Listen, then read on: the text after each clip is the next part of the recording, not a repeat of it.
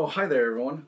Welcome to another Cardwell's Cauldrons here at Geektopia Island. I'm Cardwell. And I'm Kevin. And today, I'm sorry to do this to you again, but we're milling again. Hey! Yay! It's just, it's one of my favorite archetypes ever. It just has to happen, and with the new cards, of course, in M21, why not play mill again, right? I mean, yeah. Of course.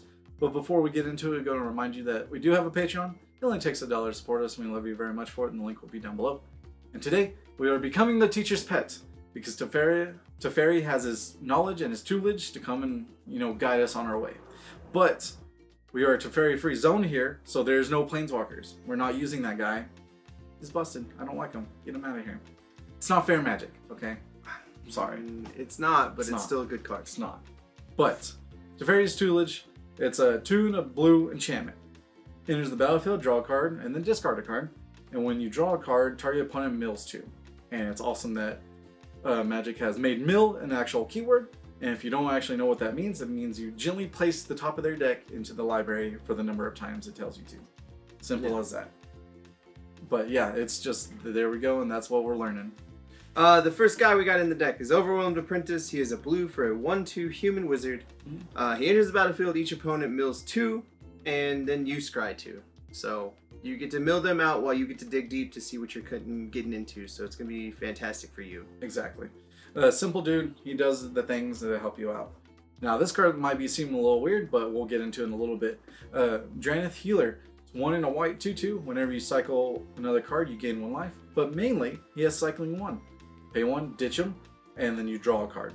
And it helps with tutelage at any time you do that for sure. Next is Wall of Lost Thoughts. This is a blue and 1 for a 0/4 defender. And when it enters the battlefield, target player puts the top 4 of their library into their graveyard. Yep. So it's an early game wall to stop all their attackers, like their aggressive attackers, and you get to mill them while you're doing it. So you get to do what you're doing and have a way to stay alive. Exactly. And the reason why we're also having cycling is Escape Protocol. It's 1 and a blue enchantment. Whenever you cycle a card, you may pay 1, and when you do, exile target artifact or creature you control. Then return it to the battlefield under its control. So this is where you're cycling, you're ditching, cycling things, you're bouncing your wall, and coming back and milling them for 6 in total for like 2 mana. It just super helps out. It makes it where your deck milled actually has grinding gears, and you just keep going through their deck really well. It makes the tempo go to your side pretty easily. Oh yeah. Next is Ashiok the Dream Render. She is 3 mana, 2 of the blue-black hybrid, and 1.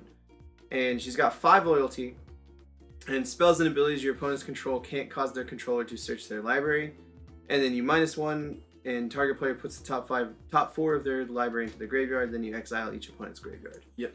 So this go right now is going to do a lot of work because it stops Fabled Passage. So when they lose their land and they're like, cool, search, you're like, no, we can't. Sorry, you forgot about that. I'm sorry. Yeah.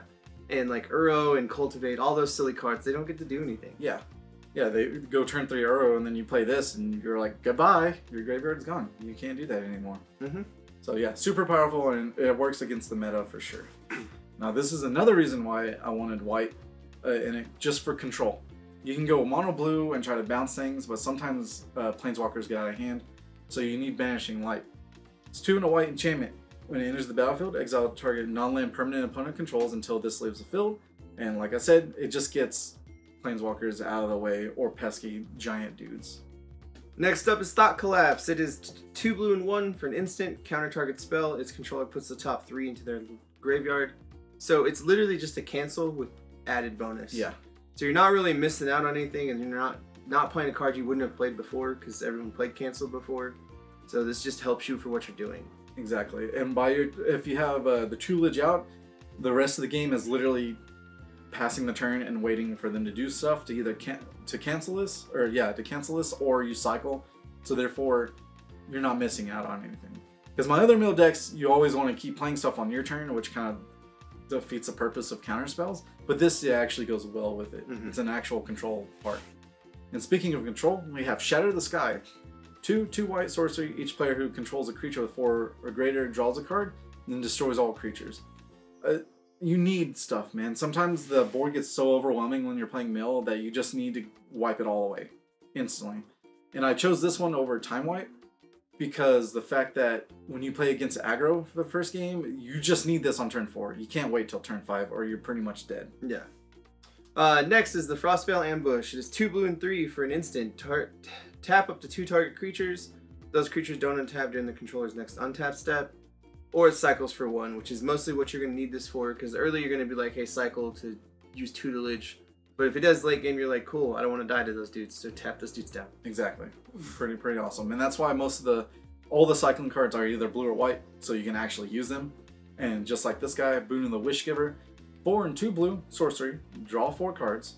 But you can also cycle for 1 early game, discard it, draw a card. But if you have a Tutelage or 2 on the battlefield and you can pay 6, you draw 4 and they mill 8.